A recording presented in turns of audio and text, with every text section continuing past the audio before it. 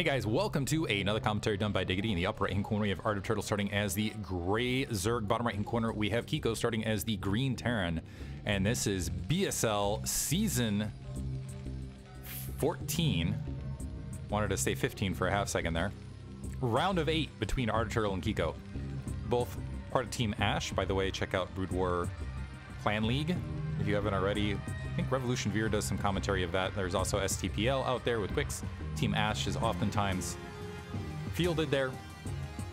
This is going to be on Butter, and I don't know how it's going to play out between these two.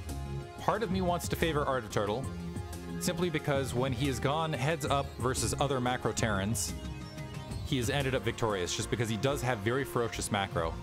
However, in his matchups all the way around, it seems that ArtofTurtle has struggled against Terran more than other opponents. In particular, because of Overlord movements, oftentimes losing rally points on Overlords and just kind of ending them up stranded out in midfield where Marines pick them off at really critical moments. However, he's going up against Kiko. I've seen Kiko play versus Terran here and or versus Zerg here and there. He's obviously a very strong macro-oriented player. And my concern is if he just tries to play the safe macro style versus ArtofTurtle, ArtofTurtle will simply out-macro him.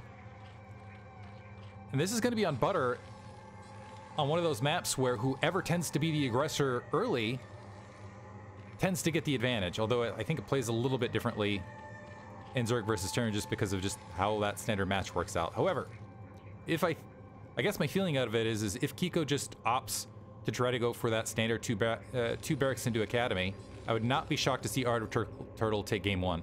However, if Kiko opts to do something a little bit more aggressive, I could see Kiko taking the win from ArtofTurtle. We'll see how it plays out. First barracks has been planted. Drone Scout, initially it looks like we are seeing a 12 hatchery from ArtofTurtle. Oftentimes defiantly going 12 hatchery in many circumstances. The SCV getting that initial scout in, being pulled back, an extractor already on the way. I think we're at around the 205, 207 mark, pretty standard timing. So SCV's here. Expansion being grabbed upon seeing that 12th hatchery. We do have that spawning pool just about finished. We'll see if ArtofTurtle dedicates, or how many larvae he decides to dedicate to producing Zerglings. Currently, ArtofTurtle looks like he is setting up to potentially build a second barracks. So it looks like I think he is planning on going, it looks like that Academy, and no larvae saved, so just single Zergling. Some drones actually pulling off the line to try to do as much damage to that SCV as possible. Now going to plop into that expansion. And an immediate tech to layer for ArtofTurtle. So, looks like we are absolutely seeing two hatch play, which is the standard thing these days, but we'll see at what point, or if Kiko opts to grab that third hatchery before that Spire. First Marine out on the front door, feeling very, very safe with the amount of Zerglings that are out there. Refinery being grabbed in barracks, so thus far, all indicators are that Kiko is just going to go for that very safe, very standard 2 racks Academy style of play. And I think that is something that ArtofTurtle plays really well into. So first, looks like a Zergling's already got a kill. Another SCV scout moving out.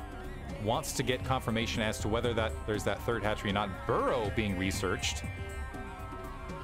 This is kind of an accidental click. I'm wondering if this is a misclick on ArtofTurtle's side, or if he's going to try to go for... I'm glad I caught that. I would have not caught that had I not accidentally clicked that hatchery. But I'm almost wondering if he's going to go for a sneak attack with his Zerglings. So here's the Spire. And that could be a misclick, which is unfortunate because it's 100 gas, which means there's going to be... First of all, it delays the Spire, and fewer Mules are going to end up in the air. The Zerglings starting to field out. We do have 5 Marines out on the front. An initial depot being placed out there. No bunker as of yet. There's the Academy. But because this SCV scout was able to sneak out into the main, it's actually going to... And actually, it's going to be able to track this drone that's moving out to potentially take a third. I want to see... Yeah, so Burrow's finished. So I want to see... Yeah, okay. So single Zergling burrowing now on the front. And maybe that's just to provide scouting information to see when Marines, if a medic Marine army is moving out and when. But this SCV scout has, I really like what Kiko's done here, is because that SCV stayed alive and gotten all sorts of scouting information, it's confirmed an in-base 3 hatchery. So because of it, the Marines are now moving in the way upon seeing that.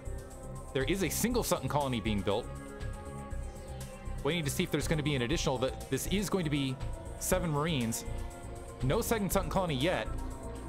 And I don't see any burrowed Zerglings between here and there. Okay, so just engaging, taking out the Sutton colony before it's even dropped. So now, all of a sudden, ArtofTurtle, despite seeing the Marines and Medic coming, having to pull drones, losing drones on the front line, and doesn't have sufficient forces to defend his natural expansion. I wonder if this is nerves at play. Another Overlord being taken out. Mutalisks are being produced. But Kiko already with big wins early. Walking into the main, only 2 Mutalisks there to help defend, and I'm wondering if these drones are gonna, I mean, maybe even want to burrow these drones. Zerglings coming from both angles, the Mutalisks overhead. Looks like it is going to be able to clean up this Medic Marine force, but the damage has been done. Now Kiko might want to place a bunker at his front just to not die to a counter all in. And as long as he, it looks like some Marines waiting to the corner, as long as he does that, he's got a huge lead. Massive amount of workers. Some Marines grouping up, more missile turrets, but still no bunker on the front. Comsat being dropped as well.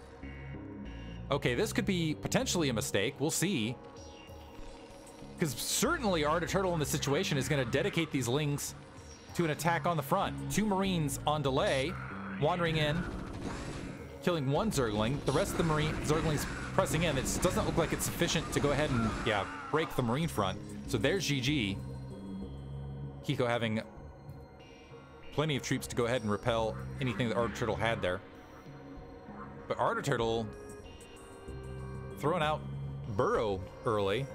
Kind of an odd build order, and really nothing working out. Kiko jumping on top of it. Not enough Sutton colonies in time. Yeah, so quick loss from ArtofTurtle. I'm wondering if that was like an experimental attempt or if that was just nerves playing. We'll have to see. Moving on to game 2. Hope you guys enjoyed it regardless. Thanks for listening.